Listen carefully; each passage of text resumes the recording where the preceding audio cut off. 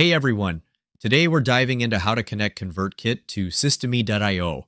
If you're new to ConvertKit, don't miss out on the free trial link in the description below.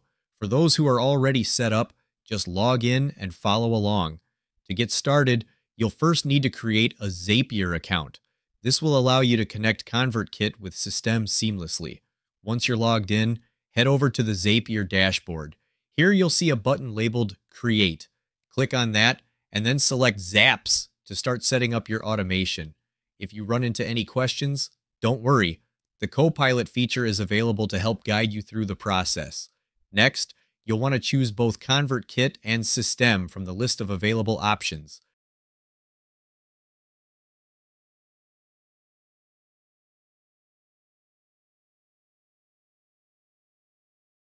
Make sure to enter all the required details on the right side of your screen.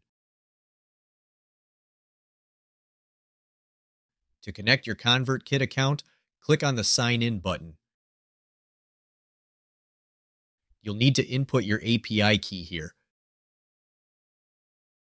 To find this key, go to your ConvertKit account, navigate to the developer settings, and copy the secret key.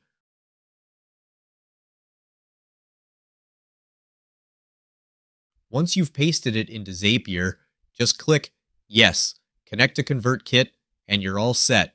Now repeat this process to log into your Systeme account as well. After you've connected both accounts, take a moment to configure your settings as needed. When you're satisfied with everything, simply click Publish to activate your Zap, and that's it. You're all set to automate your processes. I hope this video clarifies the steps and makes the whole setup easy for you. Before we end this video, I want to invite you to a free training on building your email list while earning high-ticket commissions.